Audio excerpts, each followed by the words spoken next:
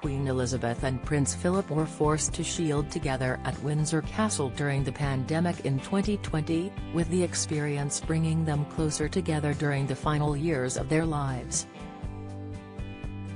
Although they shared many sweet moments together, according to a royal aide, they kept on bickering just as they always had done.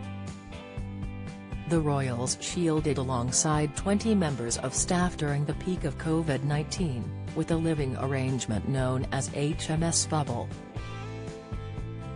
On one occasion, Philip was overheard telling his wife of 73 years, "Oh, do shut up, you silly woman," the unnamed palace aide claims.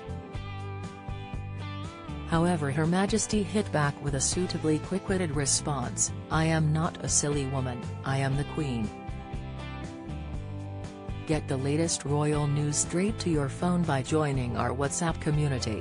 Princess Kate's cheap taste in jewelry explained as part of her strategy. The aide related the whole story to the Daily Mail, explaining that he had been brought in to wait on them due to staff shortages caused by the spread of COVID-19.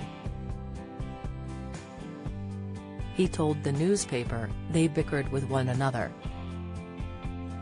It was sweet but so unexpected. On one occasion I heard the Duke say, 'Oh, do shut up, you silly woman,' and the Queen replied, 'I am not a silly woman, I am the Queen.'" Don't miss. Just 5% of readers would welcome Prince Harry and Meghan back to UK. Results: Harry's nervousness and embarrassment when talking about Meghan laid bare. Reveal: Harry and Meghan under strain after Spare turned UK against them. Spotlight: I couldn't believe my ears, but I was told this was how they always were with one another. The royal couple tied the knot in November 1947 and spent over 7 decades supporting each other through tumultuous times for the monarchy, until Philip's death in April 2021 aged 99. Queen Elizabeth lived long enough to mark her Platinum Jubilee last year before she too passed away while staying at Balmoral on September 8, aged 96. King Charles and Queen Camilla are now coming up to 20 years of marriage after their own more low-key wedding ceremony in April 2005.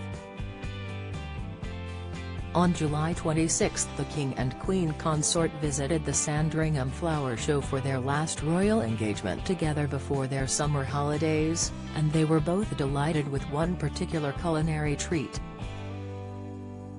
Pointing at one of the home-cooked pies on display, Camilla said, "It looks just like my husband," and brought Charles over to admire the smiley pie face with an embellished pastry crown.